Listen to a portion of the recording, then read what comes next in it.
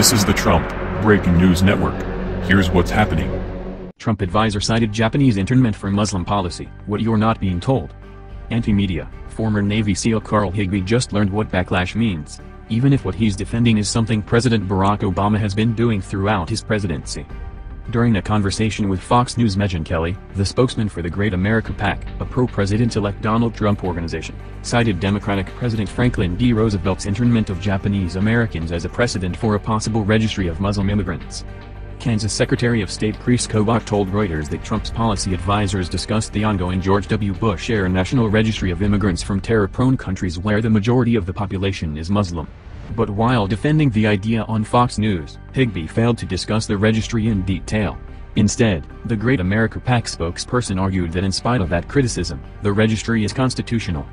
"I know the ACLU is going to challenge it," Higbie told Kelly, "but I think it'll pass, and we've done it with Iran back a while ago. We did it during World War II with the Japanese." Kelly interrupted. "Come on. You're not proposing we go back to the days of internment camps, I hope." Despite her pushback, Higbie continued. "The president needs to protect America first, and if that means having people that are not protected under our Constitution have some sort of registry so we can understand, until we can identify the true threat and where it's coming from, I support it." Regardless of the public outrage his comments sparked, this particular registry has already been used in the past. In fact, an even more intrusive version of it is currently in use by President Obama. During the George W. Bush era, Kobach helped design a system while working for Bush's Department of Justice. The National Security Entry-Exit Registration System, NSERS, had two components: domestic registration and port of entry, which requires individuals to register upon entry to the country. The system targets non-citizens, and while religious-specific portions of NSERS were suspended in 2011, after being implemented following the 9/11 attacks, the program was essentially replaced by the United States Visitor and Immigrant Status Indicator Technology, US Visit, in 2003.